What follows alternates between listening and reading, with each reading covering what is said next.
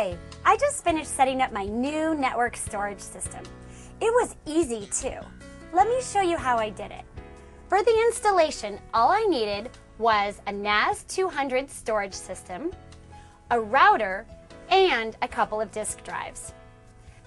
This storage system doesn't come with pre-installed disk drives.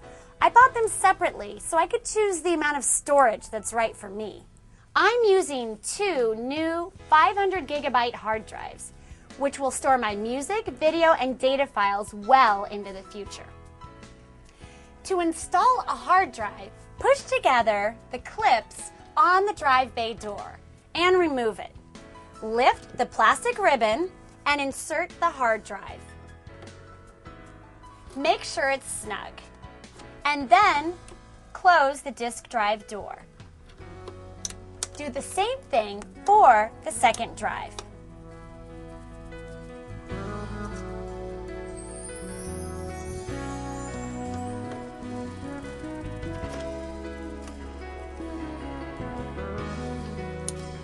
An Ethernet cable is included in the box.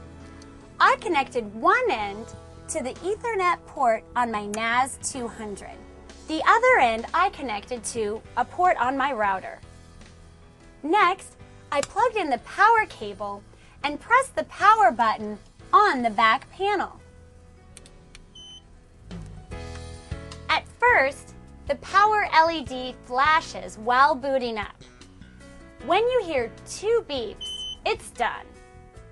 The power and Ethernet LEDs should be lit, as well as one LED for each installed hard drive.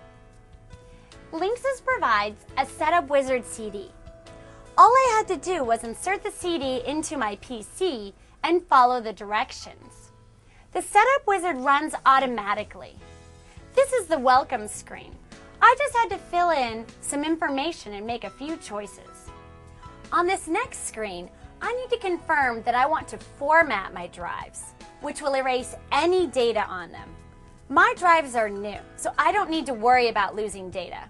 I'll go ahead and click OK to confirm. I'm done. Now I'm ready to store all those family photos, music files, and digital videos that I've been keeping all over the place. The storage system is always on, so I can get to it from any computer on my network. I don't need to have a PC dedicated to it. Another nice feature of the NAS200 is the one-touch backup. This button on the front will begin my pre-programmed backup job. That's all. Wasn't that easy?